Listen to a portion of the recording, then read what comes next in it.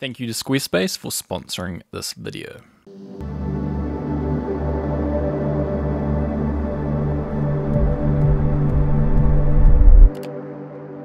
Alright, so we've got a giveaway, guys. So we got the MX Master 3 here, and then the keys to go along with it from Logitech. Watch to the end of this video to see how to go into the draw to win these two. So welcome back. We've got another tutorial, one of my favorite photographers. So we've done a few tutorials on him before, and you guys are going to really like this one because it's one of my favorite edits I've ever done, maybe. So let's get into showing you his Instagram and a bit about his style. He has very warm tones and then very blue tones and then sometimes very green tones. The shadows are very blue, the midtones are warm a lot of the time, and then there is a matte look throughout the image, and then there's quite a crispness to the image as well, but it's still kept very natural because of the soft contrast. We're going to be recreating this image, and everyone inside the course will have the raw image and settings, the DNG available to download and follow along. But we'll get into this tutorial. Let's talk about the settings first. ISO 3200, that's not too high. We shouldn't have to do any denoise or anything. It's quite dark. So 2.8, which is the furthest the 24 to 70 can go.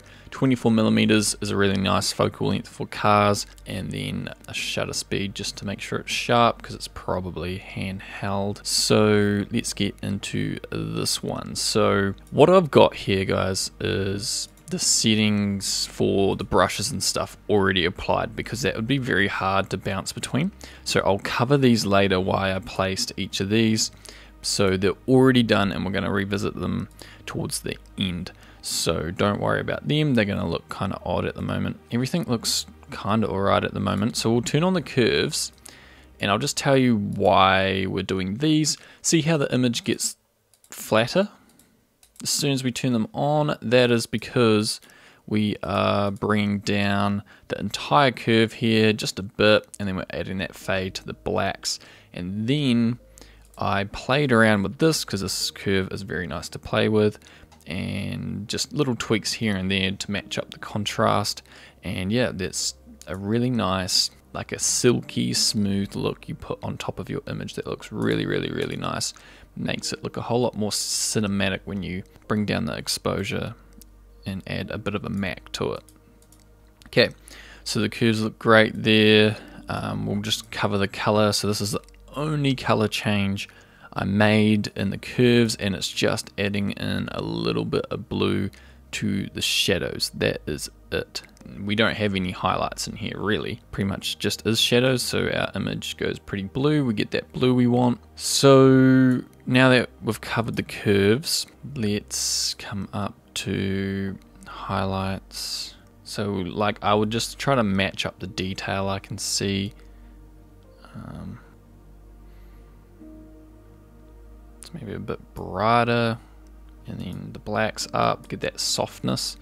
Like when the black's quite dark, it gives it almost a haze when you bring the blacks up, and I think this image has a little bit of that. And then we'll do the clarity now, so that's going to add in contrast as well. And then dehaze, because I think we need a little bit of haze to this image. And we'll bring up the saturation, so it's going to maybe look too saturated for now, but we'll come into the HSL and touch that up. Let's bring down the whites a bit. Shadows. Okay, we're pretty good for exposure, and it's kind of just colors. Contrast. Yeah, contrast up.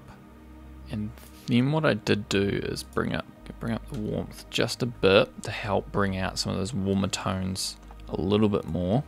Okay, so we are on to split toning here.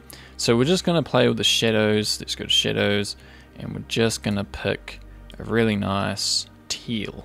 Pretty much the exact color he is using. Saturation of about 12. Now, it doesn't look too good now, but we are going to bring down the saturation in a lot of these. And then that's going to leave us with some nice blues. And we're going to mess with the luminance of a few of these as well. So like the blues, we need to bring these down a lot because we've got blues in our curves and in the split toning. Okay, maybe bring up, there's no greens in this, but we'll bring them down a bit. We want the yellows, we want the oranges, and now just for the color, we look a little purple. So let's just shift our blues to more of a teal, aquas to more of a purple, or well, more of a blue, and then we obviously want richer oranges to our reds. So let's do that. Well, we want, yeah, nice oranges. So let's go this direction. And then oranges, which is most of it, we're going to go for the reds. Yellows can stay there. Red saturation. Not much in this. Let's bring down the purple and magenta just roughly in line with everything else. Just because in case they are in the image, can't hardly see them. Red luminance, let's add a bit of a shine there. And then blue luminance, I think we need to bring this down a bit. I quite like the effect of that. So it's just the brightness of the blues that are coming down, sort of deepens those colors, make it more moody, cinematic maybe. Okay, so as for sharpening, we're just going to go with the default, but we'll bring up the masking to about 70, so it's just doing the thicker lines.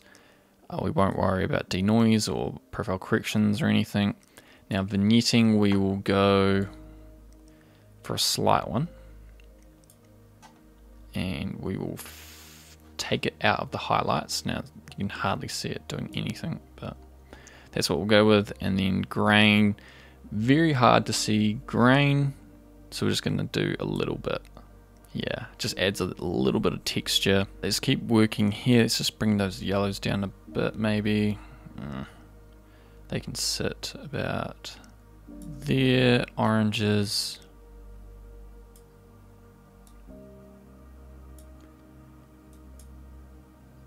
maybe bring down the luminance, the yellows. They all kind of affect the same area.